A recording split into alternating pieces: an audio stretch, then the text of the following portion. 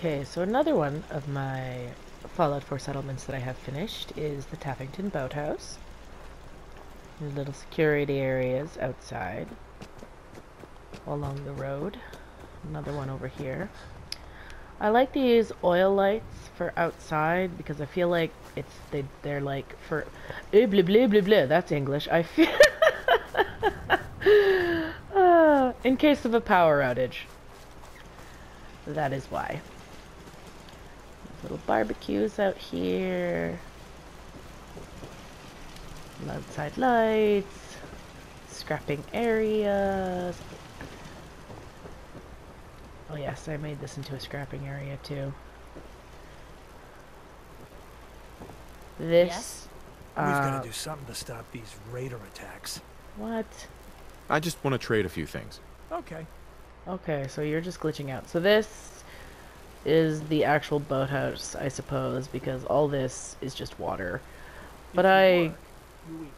It's as simple as that. Gosh, you guys are loud. But I, like, finagled some floor in there, glitched some, put some in, stacked some floor on top of each other. The floor is, like, chaotically weird, but at least I can use the space for something. This is like a fishing area.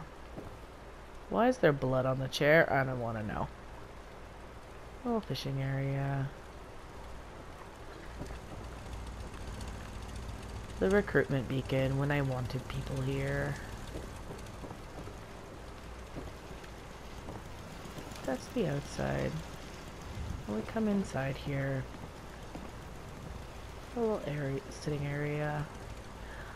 I like to put dog houses, at least 2, because I usually like to have 2 dogs in a place. But if I don't get around to it, I'm like, the dog has options where it wants to sleep. This is the bathroom. Hypothetically, I should be able to catch dogs in traps, and I know I've done it before, but the last couple times I've tried, I've just caught, like, crazy skull, like, alpha wild hounds that attack everything, and it's bad. Yes. Kitchen table. I started using these, like I mentioned in the other video. I need another one of these, right? So it's, like, symmetrical. It'll be beautiful. But other than that... Okay, so that was downstairs. And then upstairs. Now, there might be a random body glitched under the bed. Sometimes there's dead bodies around the settlement. Sometimes you can carry them away. I mean, dead bodies from, like, plot or whatever. They don't just appear randomly. But yeah. And I carry this body away, but it often glitches back under the bed, so... that might be a thing. Bedroom... Close the door. Sitting area. Yeah, I couldn't get the door to go the other way. I wanted it to open the opposite way, but it didn't. These rooms have ensuite bathrooms, so you don't have to wander all the way downstairs.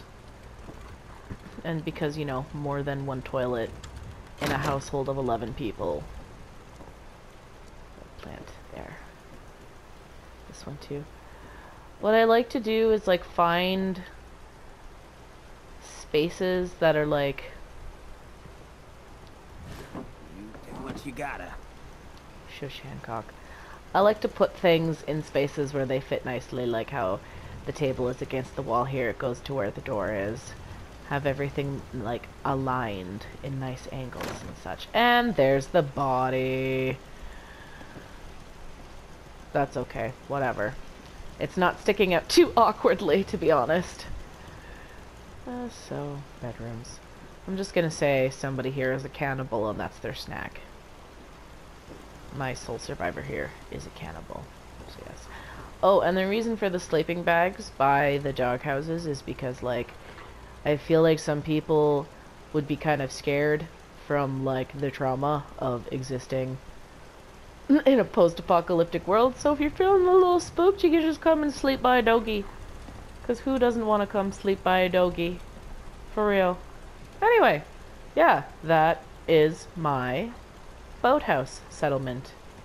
Woohoo!